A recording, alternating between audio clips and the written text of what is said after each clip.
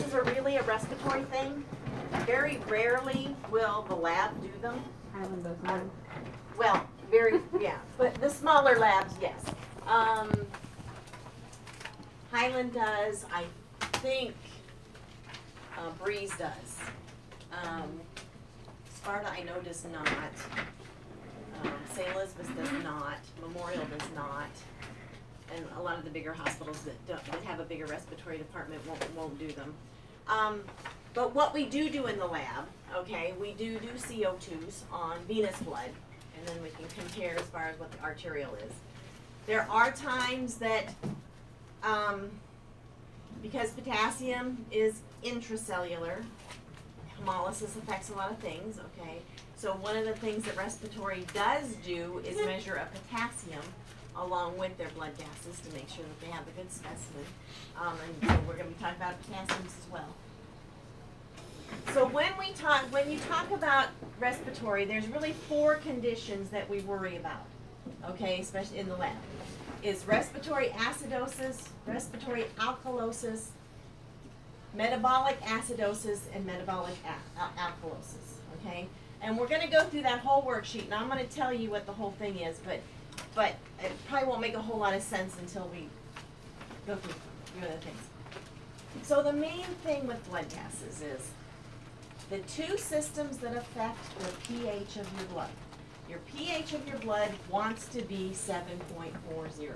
That's absolute normal, okay? 7.40.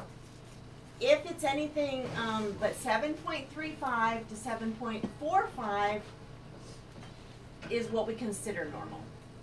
That's the range. But your body always wants to be 7.4. Okay, 7.40. For pH? Your pH, is absolute normal, okay?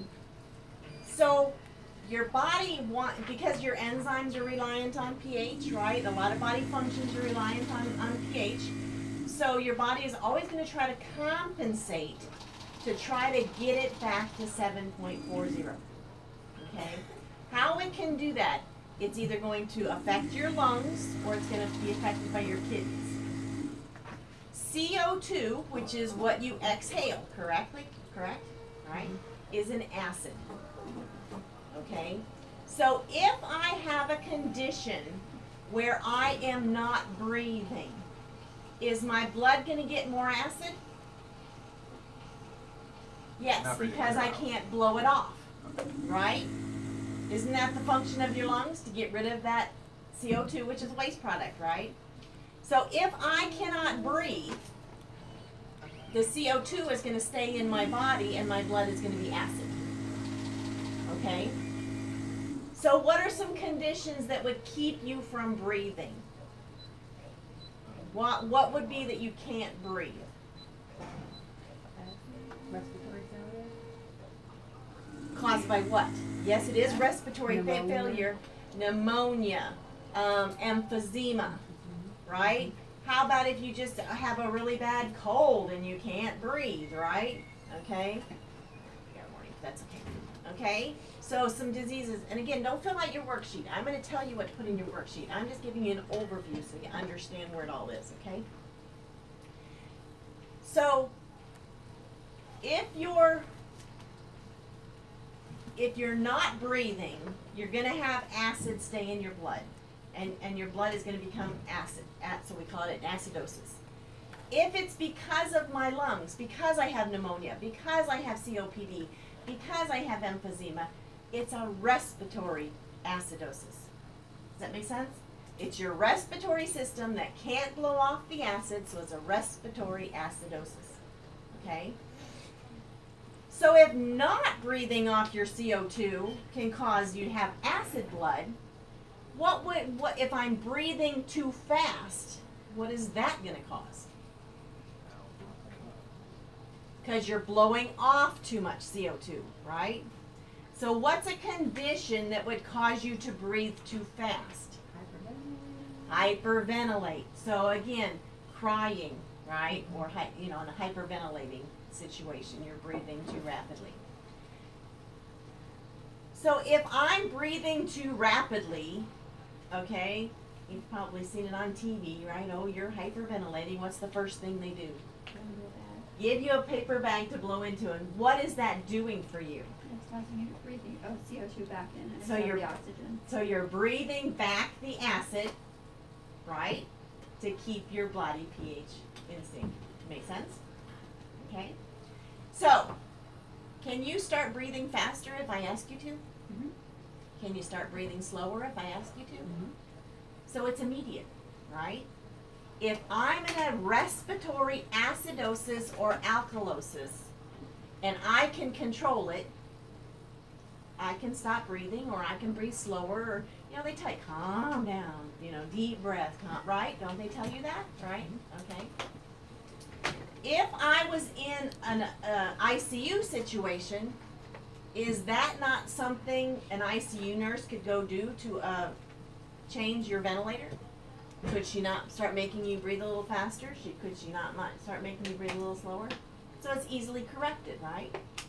For the most part. If the other organ system that affects your blood pH are your kidneys, okay? Your kidneys excrete base or they excrete acid. You're learning that in your analysis, right? Your body kind of has a little bit of a brain. It kind of decides what it wants to keep and what it doesn't, right? If I'm in kidney failure, I'm in trouble, right? It's not keeping the right amount of base, it's not keeping the right amount of acid. Can I tell you, make your kidneys work faster? Can I tell you to stop your kidneys? Okay. Breathing is immediate. Kidneys takes 3 to 4 days. So if I have a problem with my lungs, my kidneys are going to try to compensate. My kidneys are going to try to get my blood pH back to normal. Okay? If my kidneys are failing, my lungs are going to compensate. Again, which one's faster? The lungs. Be a whole lot faster. Okay? So there's 4 mechanisms that help you maintain your blood pH. Again, 7.35 to 4.5 is normal. 7.0 is what your body wants to get. The main system is you're able to breathe, okay? Your ventilation. That's the main one, okay? And then there's 3 others that are lesser ones. But you understand, again, lungs are first. Lungs you can control a whole lot easier than kidney, okay? So what the 4 functions that we're going to worry about: respiratory acidosis, respiratory alkalosis, metabolic acidosis, and alkalosis. So if I measure your blood pH, and we know 7.4 is absolute normal, if I have a blood pH of 7.2, and I tell you this patient has emphysema, right? Is it respiratory or metabolic? And is it acid or acid? Okay. Your blood pH is 7.8, and the patient is in kidney failure. Is it metabolic acidosis, metabolic alkalosis, respiratory acidosis? Okay. So do you understand how you're going to be able to tell which is which? Which system is failing, and your blood pH is going to tell you if they're acid or if they're alkaline. That's kind of an overview. It's going to get a little more difficult, but again, if you can understand that portion of it, hopefully it'll be a little helpful. Okay. So I'm not going to worry about getting through a PowerPoint in 10 minutes. There's no way. So next week, so this week we have 3 PowerPoints to get through, and they're 3 biggies. So I don't know if we'll get through them in 2 days. So come Friday, you will know whether or not your test will be next Wednesday for me, or if we can just, because we have the whole week next week. Well, not the whole week, but we have Wednesday through Friday, and we can always push it off until like Thursday or something. So we'll see. I just don't want to fly through blood gases and acid-base balance, because it is a tough task, and we want you to know what you're doing. We will fill that out together completely. And again, you know, because Alicia is gone and because Amanda's gone, I don't want them to miss out on that either, and then I would just have to do the whole thing all over again, because I can't just give them the answer key, because that's not fair to you guys.